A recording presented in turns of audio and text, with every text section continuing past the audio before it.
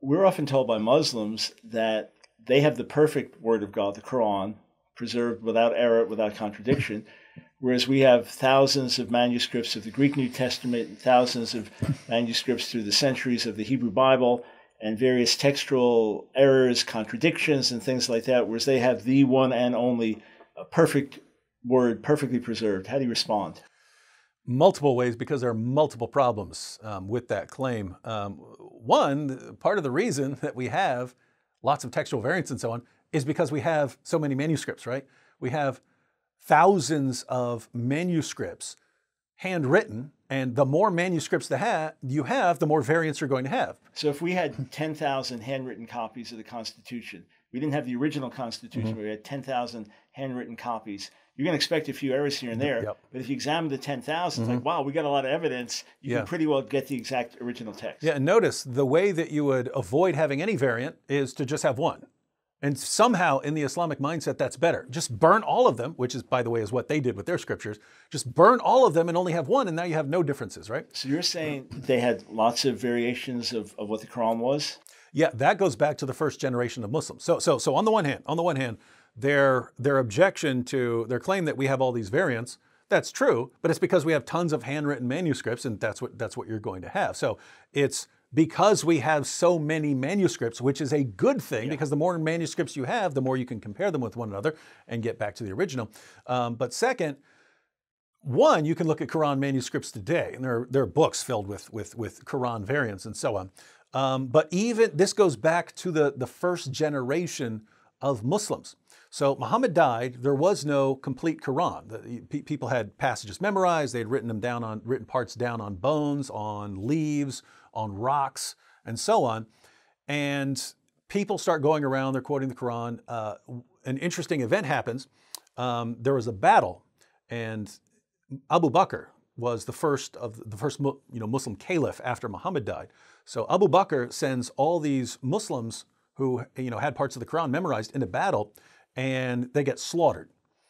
And so they lost parts of the Quran. The Muslim sources say that they knew that these guys had parts of the Quran memorized, and not one person knew what these verses were after them. So they lost parts of the Quran. And so Abu Bakr said, we need a written copy so that we don't lose any more of it. And that way, no matter how many of us die in battle, we still got a written copy. So it's just amazing that the entire purpose of making the Quran into one book was that so much of it was already lost that they're trying to avoid losing more. But then, now that they start, now that people are writing it down, people are writing down their own editions and so on. A couple decades later, Uthman, who's the third of the rightly guided caliphs, he starts getting complaints that there are all these differences. There are all these differences in different editions of the Quran that people are putting together and compiling for themselves. So he comes up with a solution. He tells Zayd ibn Thabit to put together an official version of the Quran, and then Uthman orders everyone to burn everything else. So he burns all of the evidence. Now notice, that's why I said that's the Islamic mindset. Right. What's important is the unity, not truth, right? It's kind of like when you have an election in Russia and you have one candidate running. Yeah. And he gets all the votes. Yeah. What does that prove? Yeah. So Uthman puts out the official Quran, orders his followers to burn everything else. Now notice, according to what Muslims believe, that there's never, the Quran's been perfectly preserved right down to the letter. What's the problem with all those? They should have all lined up perfectly. Right. They didn't. He had to burn them to cover that up. And it's even after that, that there's a completely standardized Quran. It's a completely standardized Quran. They still end up with tons of variants over the centuries. And this is, the problem was so bad, they couldn't even agree during that time. They couldn't even agree on which chapters were supposed to be in the Quran. Muhammad told his followers, if you want to learn the Quran from anyone, learn it from these four people. And he named four people. Two of the people on his list, Ubay ibn Ka'b and Ibn Masud. Ibn Masud, his Quran only had 111 chapters. The Quran we have today has 114. He didn't believe that Surah 1, Surah 113, or Surah 114 are even supposed to be in the Quran. He said, these are prayers we pray. They're not the Quran. This is us talking to Allah. It's not Allah talking to us. So he said those aren't supposed to be in there. Ubay ibn Ka'b, another person on Muhammad's list of if you want to learn the Quran from anyone, learn it from this guy, he had 116 chapters. He had 2 additional chapters that are not in the Quran today. And so you've got those kinds of issues. Apart from that, you have, in the Muslim sources, we read about entire chapters of the Quran being forgotten. Abu Musa in Sahih Muslim said, he goes and warns the professional reciters of Basra, hey, don't harden your hearts the way we did, and we forgot 2 entire chapters of the Quran. And he quotes, he says, I only remember 1 verse from one of the chapters. And the verse is not in the Quran. So he's talking about chapters. He's not just saying, hey, we forgot it, but other people remember it. He's saying, we all forgot it. So he talks about 2 entire chapters of the Quran being forgotten. According to Aisha, Muhammad's wife, more than 100 verses came up missing just from Surah 33. This would have been passages that were lost by the people who died in battle, and they couldn't find them anywhere afterwards. More than 100 verses from one chapter. Aisha also said that she had verses of the Quran, and she had the only copy, and she had them on a pillow, and a sheep came and ate them. And those verses are not in the Quran today.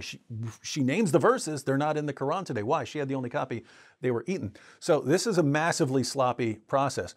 In addition to all of this, there's the issue of the Quran affirming the inspiration and the preservation and the authority of our scriptures. So when Muslims are saying, look at, you've got variants and so on, well, guess what? There were already variants in manuscripts of the Bible by the time of Muhammad, and yet Allah still affirms the gospel as the inspired, preserved, authoritative word of God.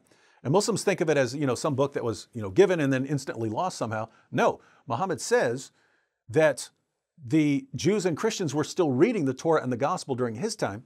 He even commands them, Allah commands them, Jews and Christians, to judge by the Torah and the gospel even during the time of Muhammad. So in Surah 5, there's an interesting situation. We know the historical background from the Hadith, but some Jews come to Muhammad to judge a dispute. And they say, Muhammad, you're the leader in the area, judge this dispute for us. The revelation comes from Allah. Surah 5, verse 43 of the Quran. Allah says, why are they coming to you when they have the Torah? Why are they coming to you when they have the Torah? And then the historical background that we find in the Hadith, when Muhammad gets that, he tells the Jews, bring me the Torah. And Muhammad is sitting on this judgment cushion. It's like a judge's bench, but they had a special cushion that the judge of a dispute would sit on. So Muhammad's sitting on this cushion. The Jews bring out the Torah. Muhammad gets off the judgment cushion, puts the Torah on the judgment cushion, and says, I believe in you and in the one who revealed you. So the message there is, the Jews don't need Muhammad. They've got their own scripture that they are supposed to judge by. Just a few verses later, in the same chapter of the Quran, Surah 5, verse 47, Christians are told that we have to judge by the gospel, and that if we don't judge by the gospel, we're in rebellion against Allah. Ordering us to judge by the gospel and ordering Jews to judge by the Torah only makes sense if we have uncorrupted scriptures. If our scriptures have been corrupted and are now full of false doctrines, that makes no sense. You would say, no, they really need Muhammad because their scriptures have been corrupted. Not what the Quran said. Even later in the same chapter, chapter 5, verse 68, Allah says that Christians and Jews have no ground to stand upon unless we stand upon the Torah and the gospel.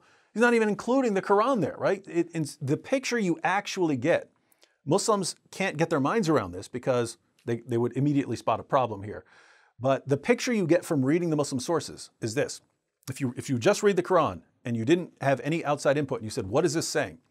The message you get is that Allah has sent prophets into all the world. And prophets have revealed scriptures in different places in the world.